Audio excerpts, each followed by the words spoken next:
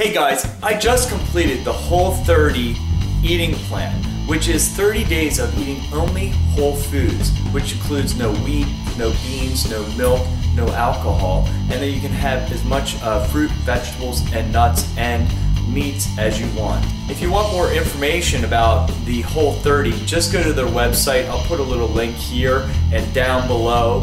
I'm going to show you how you can make some Mexican food on this diet.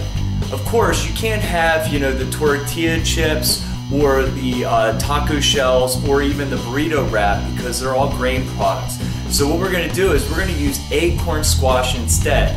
And then I'm going to show you how to make a meat filling for that. So let's get started with the ingredients. Okay, for our little Mexican cuisine meal, we have the acorn squash. Okay, I got some garlic and some onions. Here's some nice plum tomatoes from our garden, along with some banana peppers from our garden. We're going to use some chili powder and some ground cumin. And I'm going to use some ground pork today. Now you could use ground turkey, you could use ground beef. I just happen to have some pork. So I'm going to show you how to cut this all up and get it started. First thing we're going to have to do is we're going to have to get this acorn squash in the oven and ready to go. So I'm just going to cut these in half. And we're going to scoop out all the seeds. Now on the side here, we have a casserole dish that is filled about a quarter full with water. So you're just going to take this squash and we're going to just lay it down like that. So we're going to get all 4 of these ready really quick. And then once we get these done, we're going to pop them in the oven at 400 degrees. And they're going to have to cook for about a half hour to 45 minutes. So you want to get this done first thing so that you're ready to go. Just one more left to go. Alright, now these are ready to go into the oven.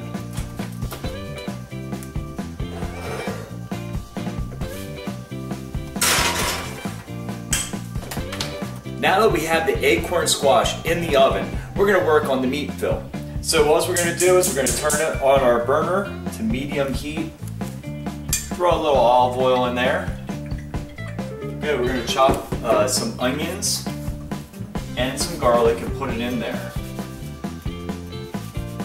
One of the important things about cooking, I think, is having good knife skills.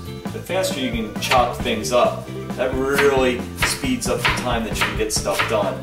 So we're going to just chop these onions up really quick. And all we're going to do is we're going to heat these up until they're translucent. Do not burn, you don't want to burn them. And then we're going to put in our green peppers. Okay, we got our onions in. Now let's chop up our garlic. Garlic always makes something taste a lot better, doesn't it? So that was 1 whole onion, 3 cloves of garlic, about the right number. So we have them in there. Let's stir them up a little bit so we can get some olive oil mixed around in the pan. Now we're going to go into the bell peppers that I showed you from the garden. Oh man, I really like these bell peppers, banana peppers from the garden.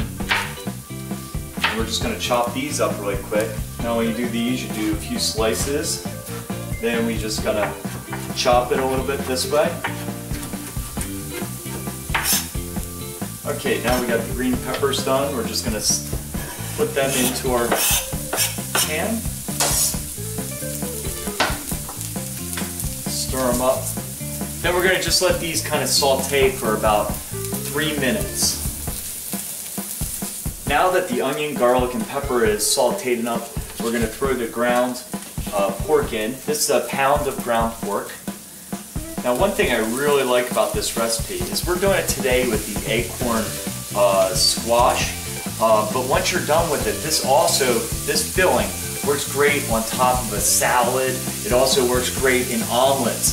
So you're going to want to make more than just 1 pound worth. I would say double or triple the batch, and you use it for all kinds of stuff. Don't waste the time that you are in front of the oven and make more stuff. Now we're just going to brown this meat. And now we're going to add the spices. Here's the chili powder, and I'm going to use 1 tablespoon. If you like it a little spicier, you can do 2 tablespoons. I usually use 1 tablespoon because my wife, she doesn't like really spicy food. So I usually go really light on the spices, and then when I actually eat it, I like to use a little bit of hot sauce to spice it up for me. Also, we have the ground cumin. This ground cumin smells really good because we actually had fresh cumin that we just ground, so it's really incredibly fresh. You can really smell it. It smells good. This is 3 teaspoons of cumin. So we have 1 tablespoon of the chili powder, and we have 3 teaspoons of the ground cumin. Now we're just going to brown this meat up. The meat is now browned, so at this point I like to season it with a little bit of salt, just to taste, and then a little bit of pepper.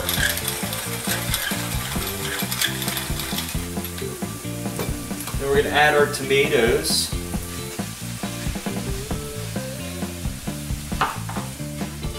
And wow, you can really see. The thing I love about this recipe is all the colors. You got the meat, the brown from the meat, the kind of translucent light color from the onions and the garlic, and then you have the red tomatoes and the green peppers.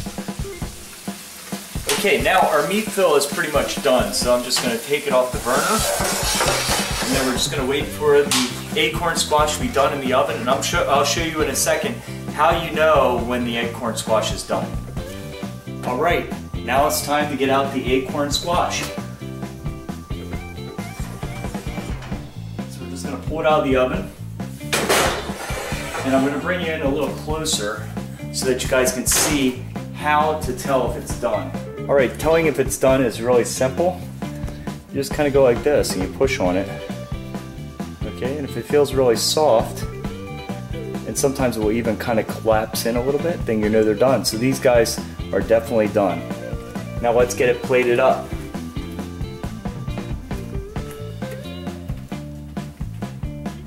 And you just take some of the filling, just put it right in the center. Oh man, this is really going to be good. And there you have it, your Mexican style acorn squash. I hope you enjoyed this video on Mexican style filled acorn squash. And don't forget to check out that website, which is thewhole30.com. It's a great program. I saw great success in the 30 days that I did it. And also, if you enjoyed this video, make sure you share it with your friends, like it, and don't forget to subscribe to our channel. And we'll see you in the next video.